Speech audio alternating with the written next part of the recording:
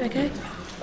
Hi, I'm Kate, and I didn't plan to come tonight. My friend invited me, and I'm studying alternative therapies, and I'd heard about tapping, and I really was interested to see how it worked, and it was quite emotional seeing the first person get on stage.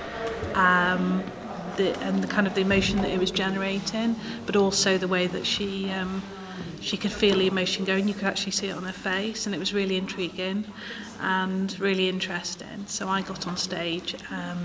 I've got a problem that I've had since I've been very young with my weight, and Phil was very good at reading my body language and reflecting what he thought the emotions were that were coming up with it. And me broaching that, which I could physically feel that lifting.